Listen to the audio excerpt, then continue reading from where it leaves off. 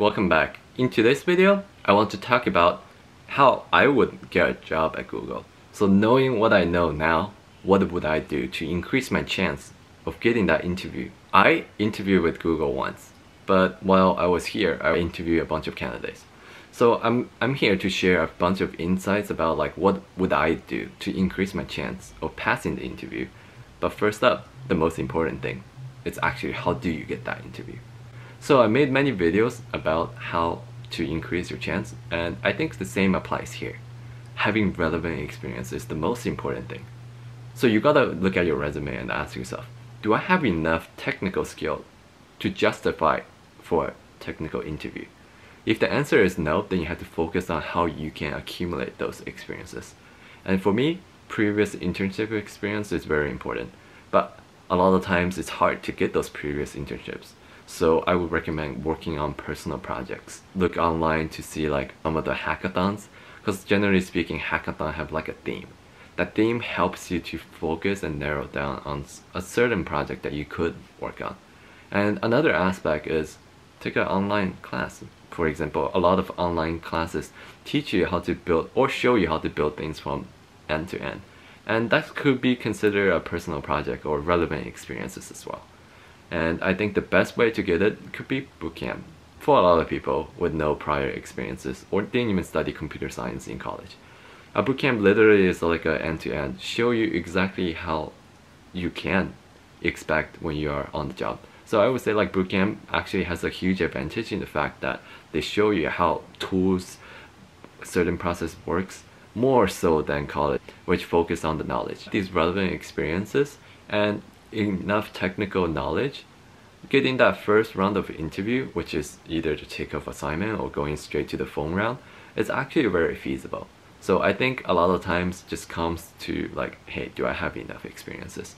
And sometimes like maybe don't shoot for Google straight up, try to get any tech jobs. And by having that first software engineering job, you already open your doors to, recruiters reaching out to you. So I would say that's very important. And now let's say like, oh great, like you got that phone interview, which to be honest is getting that interview is actually one of the hardest things. Like many people overlook like, oh, like how do I pass it? But before you can pass it, you have to actually get it. So like I think having enough resources to focus on your resume, like making sure your resume looks good, like your experience is set up for success, then like yeah, like getting that interview, like there you go. Like once you have that interview, you can focus on the interview aspect. So if I could start again, in summary, I would say like definitely put a lot of relevant experiences.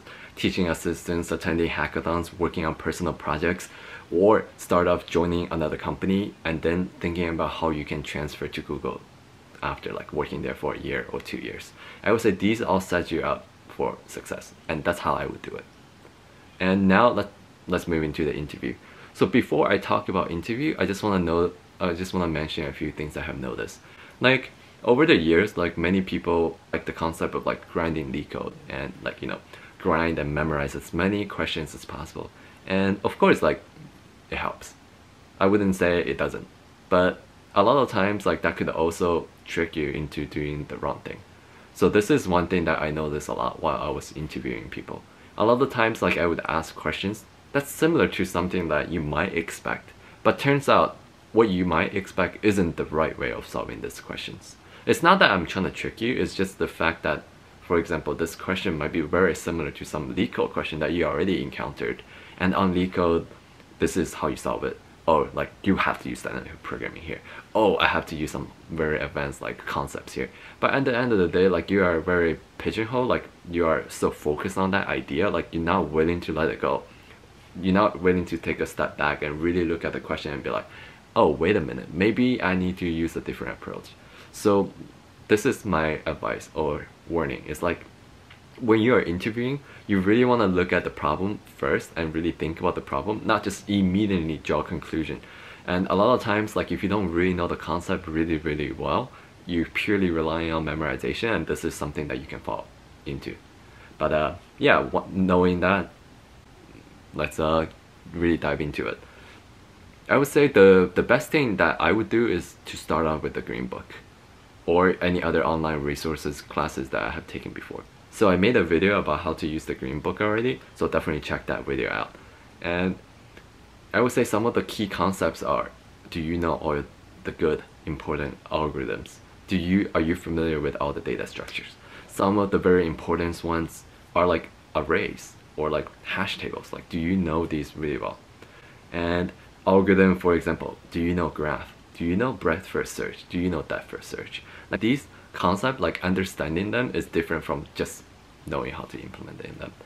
Because all the questions won't be this straightforward or simple. Like it's gonna be a combination of how to use this data structure along with these algorithms to really help you solve these questions. For me, I'm a strong believer of like understanding this knowledge at a very deep level.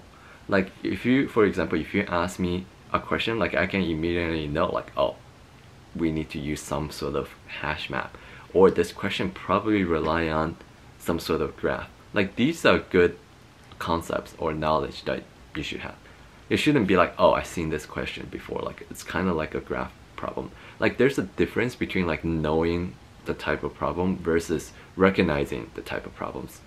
So moving forward, now that you have these concepts down, I would still recommend you to practice LeetCode, because at the end of the day, like more exposure to like question definitely increase your chance. I want you guys to succeed here. So like definitely practice as much LeetCode as possible, targeting those like medium or like hard questions. I actually have another video talking about this, but my idea is not to actually memorize it, but actually look at the question and think about how you would solve it. I would actually solve it in a very pseudocode fashion, like, oh, I probably have to use some sort of like hash map here, and then once I have the hash map, I probably want to do some iteration. Oh, this is a graph problem, I probably have to use breadth first search. Like I'm actually more focusing on like going through a lot of questions as possible and see if you are somewhat close. Like I think this is a very good first step, so you don't spend hours trying to come up with a solution. Like if you hit your head against a wall, like I would recommend you just like go straight to the solution. Look at a bunch of them and see how other people are solving it. Don't try to memorize how they are solving it. Once you understand like what they're doing, try to come up with your own way, because this way like it's more natural to you. In the interview, you won't be like, oh, how did the other person like solve this problem again? Like I forgot. Like yeah, if you actually done it yourself, like try to write pseudocode like in a flow that you understand, when these questions comes, like it will be more natural to you. So yeah, another thing that you definitely want to know is like don't be discouraged. Like if you didn't pass, don't be like, oh, I'm never gonna apply again. Please apply again, like after like a year, like in this year, like work anywhere else, like build more experience, and then try to do these things again, like study like the concepts, because a lot of these computer science terms like takes times to really soak in and really become familiar with. So don't be discouraged if you can't get it the first round. Like don't be discouraged, and the companies don't hold that against you. They actually want to see you improve and show that you are tenacious, you really want to work here. Just keep applying, and I believe that one day you will be able to get that job, whether if it's Google or anywhere else. So moving forward to the last part. The last part is system design. So once you, for example, out of college or worked a few jobs, system design questions come up a lot. And this is when I said relevant experience come really into handy. If you just don't have prior experience working on other companies or so, like this could be really hard. But there are a lot of online tools that helps you to really learn these system design type of questions. And you are trying, here what you are trying to do is like how you can maximize like different infrastructures, like what type of API design you can do. And these type of questions will be a lot more different than what you have expect. A lot of times like these type of decisions you don't really get to make as an entry level, junior level, even senior level at some companies. So like you have to spend a lot of time on this. I think it's worth making another separate videos on system design, so I'm going to do that. But at the end of the day, like system design is something that you should definitely be aware of. And the Green Book has a section on it that I strongly recommend you to read up and be familiar with. And of course there are other good online resources that I really enjoy that I can try to find and see if I can link it in this video. If not, I will definitely cover it in my next video. So yeah, I hope this video was helpful. Let me know if you guys want me to go a little deeper or anything. So make sure to like, comment, and subscribe.